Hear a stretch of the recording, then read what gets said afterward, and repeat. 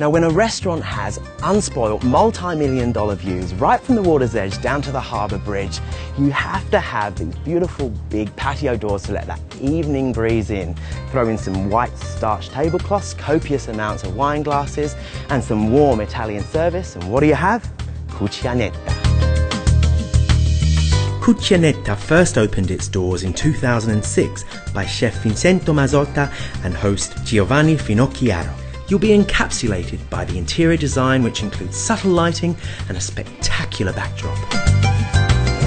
Now, as our morsel maestro Vincenzo works hard in the kitchen, I get to enjoy all the fruits of his labour. And talking of fruit, we have this gorgeous starter. This gorgeous dish is prosciutto San Daniele with fresh summer fruits, buffalo mozzarella vincotto.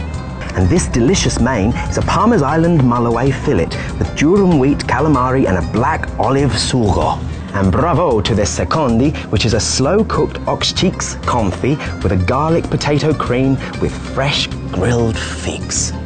My favourite is the parsley tagliolini, hand-picked WA Shark Bay crab meat with a tomato, chilli and basil sauce. And for dessert, vanilla panna cotta, berry mousse with summer berries and sorbet granita. And with fresh homemade pasta this good, there's only one word to describe it. Buonissimo. I love my job.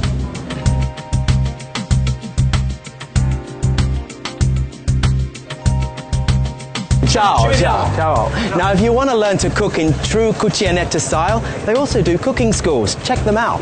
And if you want to leave in true Italian style, arrive by Vespa.